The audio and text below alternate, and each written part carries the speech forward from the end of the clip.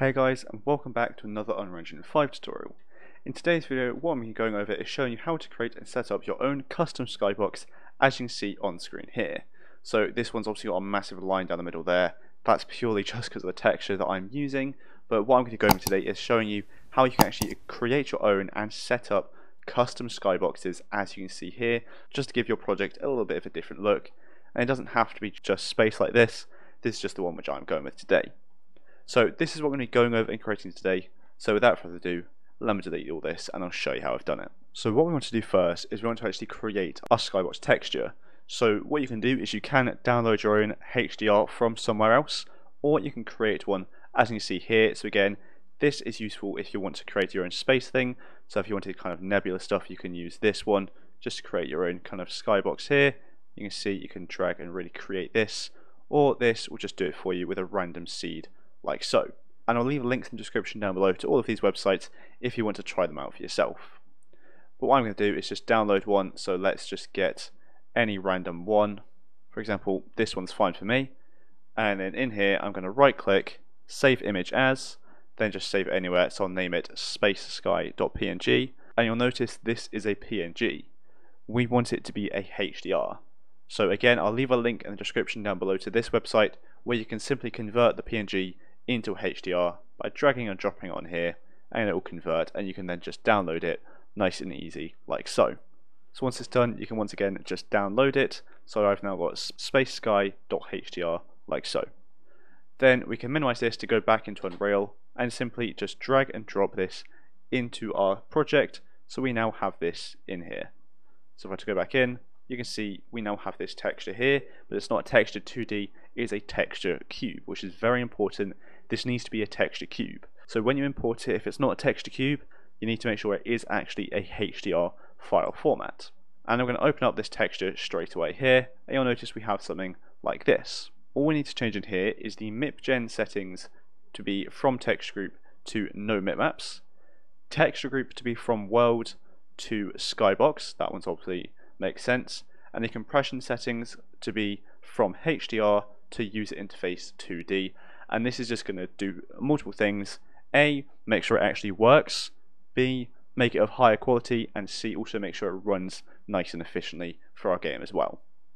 And once you've done all that, we can save and close it. Now we just need to actually create the material.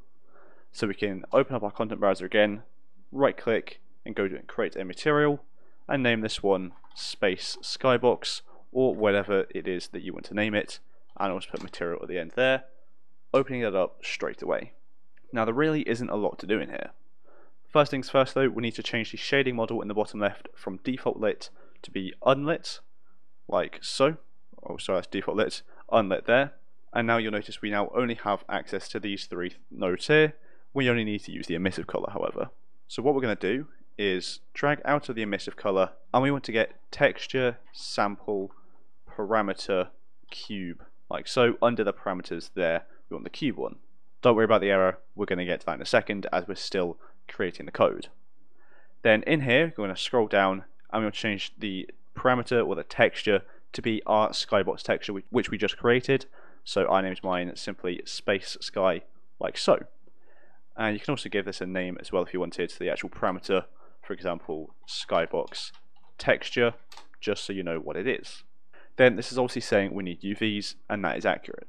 So for the UV, we're going to drag out, and we want to get reflection vector, like so. And we just want the bottom one, reflection vector WS. So we now have the custom world normal. And you can see this is already starting to take shape and look how we want. One other thing though is we need to actually define what this vector is in a reflection vector. So if we hold down 3 and left click, we can get a vector 3 node here, and then you can obviously change these values about for what you want, but 0, 0, 0 is going to work perfectly for me. And we can save and apply this, and this is now all we need to do. We've set up our skybox material. It's very simple. Again, you'll notice I've got a sharp line down the middle. That's just purely because of the texture I'm using. You'll notice it's got different colors on either side there. So for your own one, you'd want to make sure it's got a nice seamless tiling to it. Again, this is just a very quick one which I'm going over. So once you've done that, you can obviously close it. Then all we need to do is you need to select your sky sphere, which for me is just the static mesh sky sphere you get with Unreal, and obviously scaled up massively, so I just copied and pasted this from the default level. And then we're going to change the material to be the one we just created. So again, I named mine Space Skybox Matte, like so, and you'll notice we now have this material here. The sun is obviously absolutely massive with this texture, but again, you'll notice we've already now got our own custom Skybox material inside of our level. It was very quick and easy to do. Again, this texture is not an amazing one, but it gets the job done. It shows you what we've created and what we've done. And now if you're in an empty level like I am, this might be pitch black for you, like so. All I did was added in a directional light and gave it a slight colour to it just to match the theme of the skybox a bit more. So maybe make it a bit more red or pinky like that, and you get something along these lines. But I think blue was a good colour. But I think that'll be it for this video, as we've done everything we want to do. What we've done is we've set up and created our own custom skybox material using various different websites to actually create the texture and convert it, and then in Unreal we just turned it into a skybox material that we can actually use. So if I were to open up just the third person default map as well, we can obviously change it in here to get a better idea of what it looks like. So if we go to details, change it here to be Space Skybox Map, like so, and you'll notice we have something like this. Obviously in this level they've got a lot of different lighting things set up, which is why it looks slightly different to what it did in the empty level, but obviously you just change it for your own custom and personal needs. You'd probably want it in an empty level so you can really customize and change everything which you want, because there's also volumetrics and post-process and lots of other things. But thanks so much for watching this video. I hope you enjoyed it and I hope you found it helpful, and if you did, make sure to like and subscribe down below. So thanks so much for watching, and I'll see you in the next one.